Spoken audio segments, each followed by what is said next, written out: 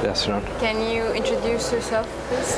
Yes, I'm Dr. Fahd, Alasousi, an ENT and anterior skull-base sinus surgeon for Farwaniya Hospital in Kuwait. I would like to thank the organizing committee for allowing me to present today in PARS and RhinoEgypt.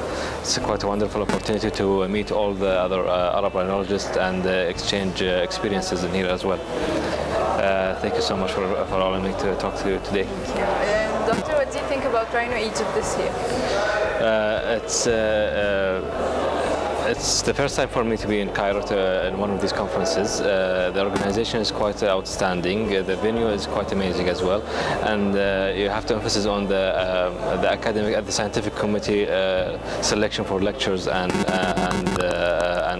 demonstrations. You can judge the success of this conference from the attendance and the lectures, and you can see it's fully packed and people actually can't find the spot to stay inside the lectures. So it's an outstanding conference to